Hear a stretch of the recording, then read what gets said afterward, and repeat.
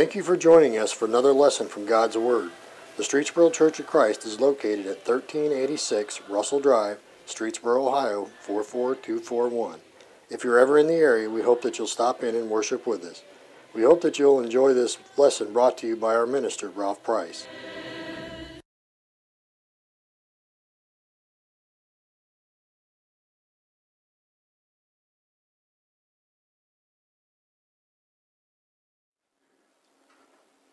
This world can be a scary place.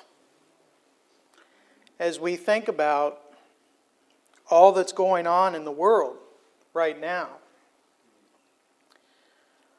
with the hurricanes, the earthquakes, tsunamis. I was told recently by my daughter that Yosemite's about to blow.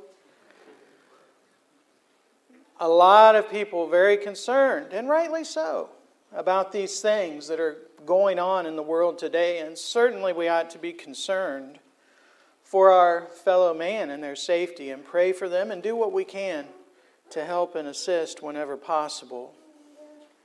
There are a lot of things in this world that are scary, that we could spend a great deal of time worrying and fretting about. But our Lord tells us, "Let not your heart be troubled." When Jesus said those words, He's talking to His disciples. And He tells them, "Let not your heart be troubled. You believe in God, believe also in me." We might ask ourselves, what inspired Him to talk about that at that point with His disciples? Why did He feel at this point that it was necessary to encourage them? You know, there are times in all of our lives when we need encouragement. There are times when we need a little kick to get us going. There are other times, though, when we need to stop and we need words of encouragement and words that will strengthen us. And I think if we notice the previous chapter in John chapter 13, we'll understand why it was that He was concerned for His disciples, and He wants them not to be troubled. And the answer is that He had just told them that He was going to be leaving them. In John 13 and verse 33, He says, "Little children, I shall be with you a little while longer. You will seek me, as I said to the Jews, where I am going, you cannot come. So now I say to you." And then we drop down a few more verses. In verses 36 and 37, Simon asks Him, "Lord, where are you going?" And Jesus answered, "Where I'm going, you cannot follow me now, but you shall follow me afterward." Peter said to Him, "Lord, why can I not follow you now? I will lay down my life for your sake." Can you imagine what must have been going through the disciples' minds when Jesus says, "I'm only going to be with you a little while longer"? And to make matters worse, He says, "Where I'm going, you can't come right now." Maybe or maybe not they understood at that point that He was talking about His death, but certainly they came to understand that He was going to die. Now, these disciples, they were wholly committed to Jesus. They had left all to follow Him. You look at some of the accounts where they're called. In Mark 1, verses 16 to 20, it says, "As He, Jesus, walked by the Sea of Galilee, He saw Simon and Andrew his brother casting a net into the sea, for they were fishermen. Then Jesus said to them, 'Follow me, and I will make you become fishers of men.' And then notice, they immediately left their nets and followed Him. And then it says, when He had gone a little farther, He saw James, the son of Zebedee, and John, his brother, who also were in the boat mending their nets. And immediately He called them, and they left their father Zebedee in the boat with the hired servants and went after Him." They left all. We look over in Luke 5, 27 and 28, where we have an account of Jesus calling Matthew. After these things, He went out and saw a tax collector named Levi sitting at the tax office, and He said to him, "Follow me." And he left all, rose up and followed Him. He was a tax collector. He worked for Rome. And he was willing to, and that, by the way, was a very lucrative job, a very well-paying job. And he was willing to leave all to follow the Lord. See, they had put all of their trust and all of their hope in the Lord. And Peter, he says in Luke 18 and verse 28, see, we've left all and followed you. And he wasn't exaggerating. They had left all to follow the Lord. And so, imagine if you were in their place and you had given up everything in your life, basically, to follow the Lord because the Lord says He's going to establish a kingdom. And you're following the Lord, and it's not an easy life. Foxes have holes and birds of the air have nests, but the Son of Man has nowhere to lay His head, and that would apply to His disciples as well. And all of a sudden, Jesus says, I'm going to die soon. What now? Where do we go? What do we do, Lord? You're leaving us? You can imagine the dismay, the discouragement, the broken heart that they would have when hearing those words from Jesus. But Jesus still tells us today, let not your hearts be troubled.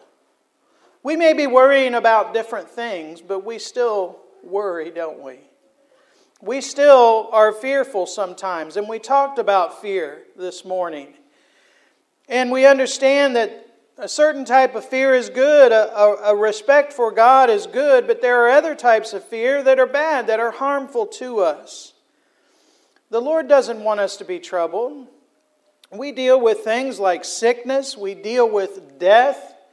We worry about death ourselves, but we worry about the death of loved ones. We worry about financial issues, money matters. We worry about our loved ones. We worry maybe about our own salvation. We fret and we worry. And we forget when we do that He has promised that He's with us and that He'll never leave us. Matthew 28 and verse 20. In our marching orders, where He was telling the disciples to go into all the world and preach the gospel, He tells them, teaching them to observe all things that I have commanded you, and lo, I am with you always, even to the end of the age. Even though physically He wasn't in their presence, He was with them, and He would continue to be with them. Sometimes we forget that the Lord is with us. He doesn't leave us alone. And while His presence isn't a guarantee that nothing bad will happen, His presence does offer encouragement and strength and comfort in the difficult times that we're going to face. In 2 Corinthians 1, verses 3 and 4, our God is described as a God of all comfort. And thinking of the one who wrote those verses by inspiration, the Apostle Paul, was there ever a man who needed comforting? Certainly Paul. When you look at the things that he had to endure, the struggles that he went through. And yet Paul says there in verse 4, He comforts us in all our tribulation, that we may be able to comfort those who are in any trouble with the comfort with which we ourselves are comforted by God. He points out there that God comforts us, and He expects us then to comfort others with the same comfort with which we are comforted. God does not want us to be fretful. He does not want us to waste our time worrying and being anxious over things that this life may throw at us. In Philippians 4, 6 and 7, Paul again writes, Be anxious for nothing. How can we avoid that? How can we avoid anxiety, being anxious? He tells us, in everything, by prayer and supplication with thanksgiving, let your requests be made known to God. And then what will happen? He says, the peace of God, which surpasses all understanding, will guard your hearts and minds through Christ Jesus. He basically is saying what Peter wrote in 1 Peter 5, 6 and 7, when Peter said, Therefore humble yourselves under the mighty hand of God, that He may exalt you in due time, casting all your care upon Him, for He cares for you. Paul said, "Be anxious for nothing, but take it all to God in prayer. Make your requests known, and the peace of God will fill your heart." Peter says, "You cast all your cares upon God and know that He cares for you." That doesn't mean that we may not have obligations or responsibilities in getting through the trials that we're facing, but we know that with God's help we'll be able to, and that He'll aid us in the struggles that we face. So He tells the disciples, "Let not your heart be troubled." He tells us, "Let not your heart be troubled." And then He begins to give us reasons that our heart should not be troubled. He tells His disciples, "You believe in God, believe also in me." That's one of the ways that they could avoid being troubled. He says, "Believe in me." Jesus, at this point, He never told them that He was leaving them forever. For example, we know that Jesus knew that He was going to rise again. And really, His disciples should have known that as well, because He hadn't kept that a secret. He had told them on numerous occasions, "I'm going to die, but I'm going to rise again." In Matthew 12 and verse 40, Jesus said, "For as Jonah was 3 days and 3 nights in the belly of the great fish, so will the Son of Man be 3 days and 3 nights in the heart of the earth." Now, they may not have understood exactly what that meant at that time, but Jesus made other statements that were very clear. He told him in John 2 and verse 19, "Destroy this temple, and in 3 days I will raise it up." He was talking about His body. Destroy this temple, and in 3 days. And you might say, well, those statements are kind of cryptic. They might be misunderstood, but then we look, for example, at Mark 8 and verse 31.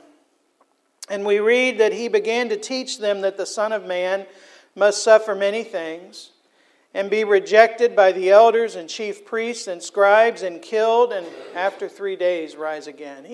He didn't speak to them in riddles. They understood what He had taught. He taught them that He was going to rise again.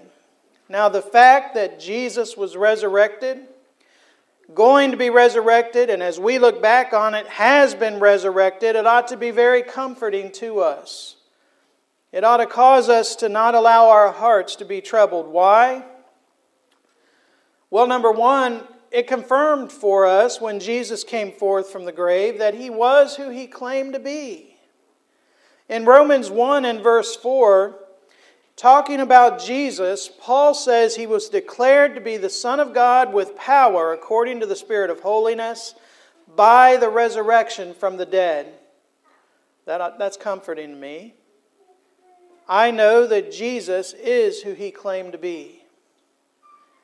He is the Son of God. He came forth from the grave, never to die again. Other people had come forth. There had been others who had been resurrected. But Jesus was different. He never died again. Knowing that Jesus was going to come forth, that He has come forth, it also comforts us by giving us the knowledge that one day death is going to be defeated. The Bible describes death as an enemy. In 1 Corinthians 15 and verse 26, Paul says, the last enemy that will be destroyed is death. All enemies of God are going to be destroyed, and death is an enemy. And one day it's going to be destroyed. You see, the resurrection of Jesus tells us that death is not going to last forever. In John 16 and verse 33, He said to His disciples, "These things I have spoken to you, that in me you may have peace. In the world you'll have tribulation, but be of good cheer. I have overcome the world." The resurrection of Jesus gives us comfort because also it's a foretaste of what's in store for us as well. In 1 Corinthians 15 and verse 20, Paul says, "Now Christ is risen from the dead and become the firstfruits of those who have fallen asleep." The fact that Jesus' resurrection is described as the firstfruits, I think that's important, and maybe we read over that and don't realize the implication. Jesus was the first to be resurrected, to ascend to the Father, never to die again. But the fact that it's described as the first fruits means that it's going to happen again. And we, as faithful servants of God, can look forward to that someday. Jesus promised in John 5:28 and 29, He says, "Marvel not at this, for the hour is coming in which all who are in the graves will hear His voice and come forth. Those who have done good to the resurrection of life, and those who have done evil to the resurrection of condemnation." To the Christian, to the faithful servant of God who believes in Jesus and obeys His will, we get to look forward to the resurrection of life.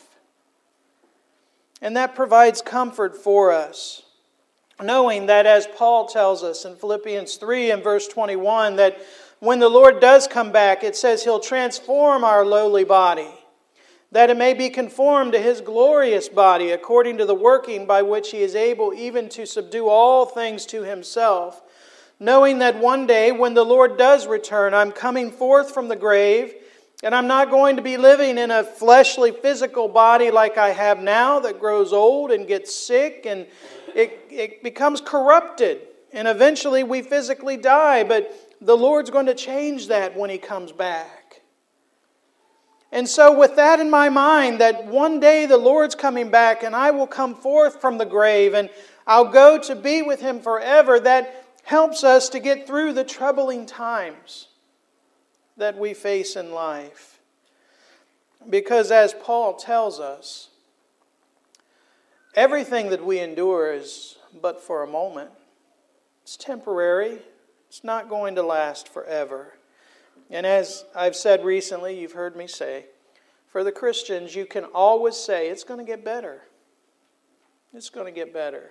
At least until we get to heaven, we can say that. It's going to get better. Then Jesus goes on, and He says, "In my Father's house are many mansions. If it were not so, I would have told you. I go to prepare a place for you." This is another reason not to be troubled.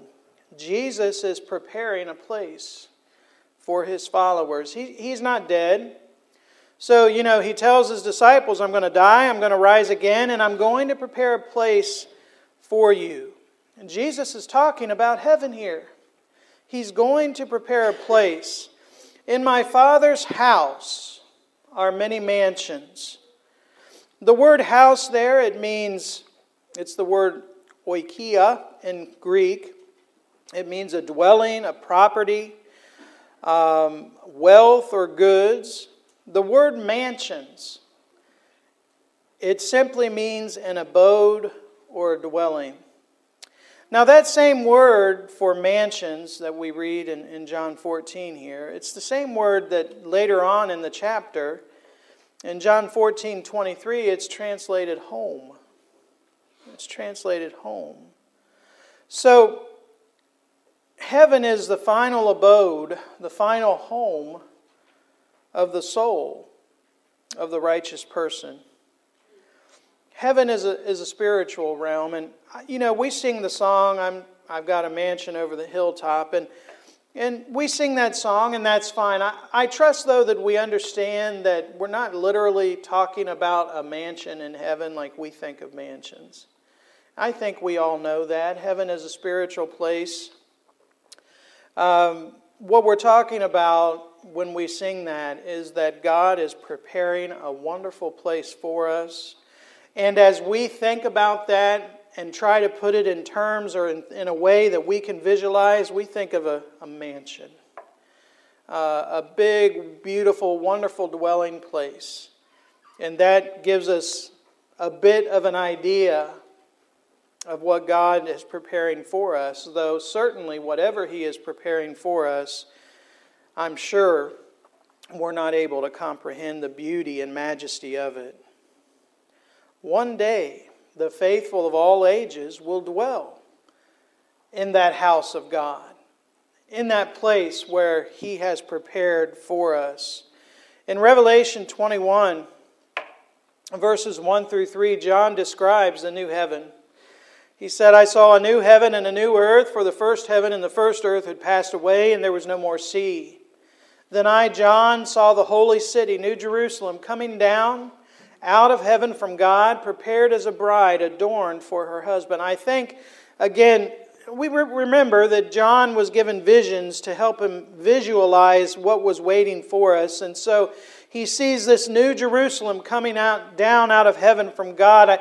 I think this is a visualization of what God is preparing for us. And he goes on and he hears, I heard a loud voice from heaven saying, Behold, the tabernacle of God is with men, and He will dwell with them, and they shall be His people. God Himself will be with them and be their God. We know, of course, that it goes on and talks about the fact that there will be no sorrow, the tears will be wiped away, no death, no pain, for the former things have passed away.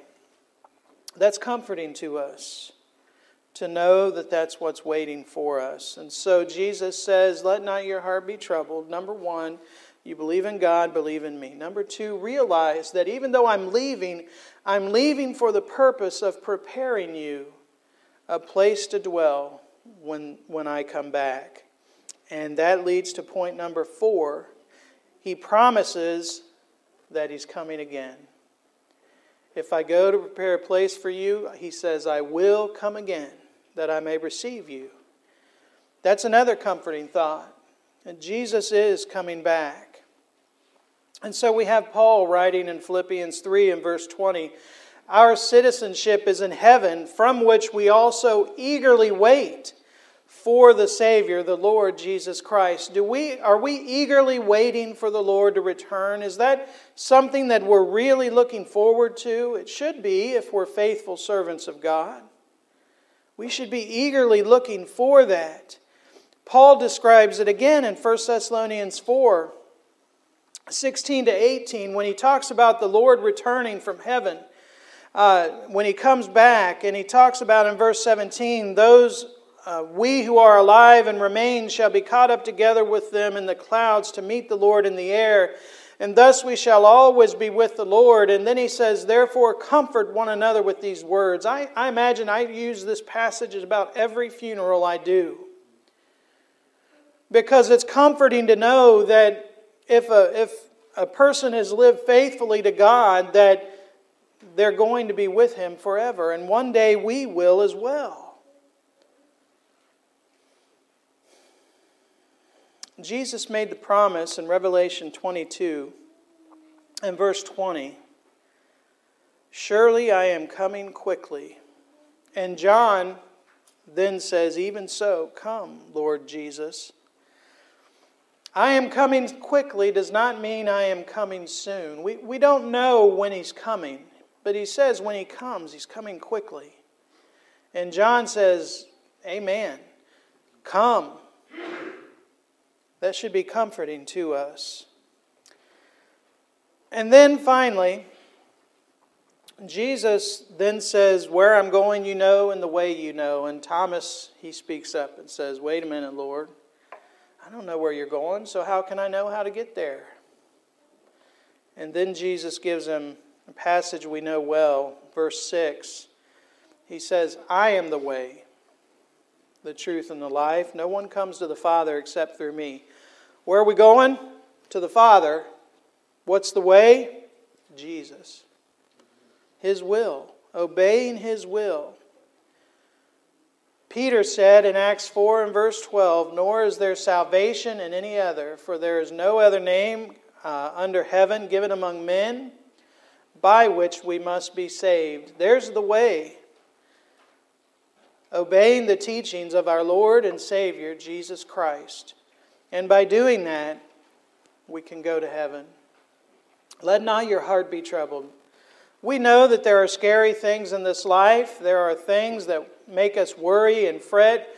But at the same time, we know that the Lord doesn't want us to be troubled. He wants us to cast our cares upon Him, knowing that He's been resurrected.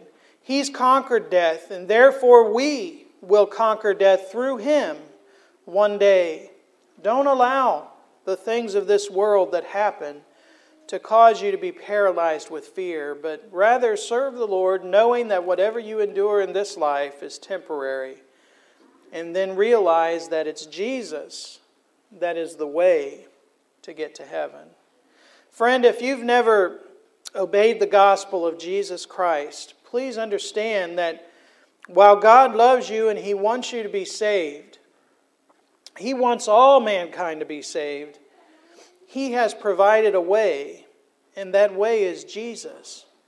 And if you've not yet obeyed the commands of Jesus in regard to your salvation, then you're not going to go to the Father until you do such and remain faithful. Jesus told us that we have to do certain things in order to be saved. And when we do that, that's the way. He tells us that we have to believe in Him. In John 8 and verse 24, He said that we'll die in our sins if we don't believe in Him. He tells us that we have to repent or turn from our sins in order to be saved. Mark 16:16. Now that's believes and is baptized. Luke 13:3, He tells us that we have to repent or we'll perish. He also tells us that we have to confess Him before men in Matthew 10:32 and 33. And He tells us that we need to be baptized. Mark 16:16. If you haven't done those things, understand that while God loves you and we love you and God wants you to be saved and we want you to be saved, you can't be saved if you haven't obeyed the commands of Jesus. If you've not done those things, we're going to sing a song. And if you haven't done those things, we want you to come forward. You can be baptized into Christ. Give your confession this day, and you will be saved from your sins. Continue to live faithfully thereafter. If you're a person who has already done those things, but maybe you've not continued to live faithfully, you've left the way, then you have to repent and ask the Lord's forgiveness, and He'll grant it. We would be glad to pray for you if you so desire. We'll help you in whatever way we can. Please come as we stand and sing. Thanks for listening. If you have any questions or comments, Ralph can be reached at rprice@streetsborochurch.org or by calling 330-626-4282. If you would like to learn more about the Church of Christ, we offer free Bible correspondence courses by mail and home Bible studies. We hope that you enjoyed this lesson. Feel free to come visit us. We would love to have the opportunity to meet you.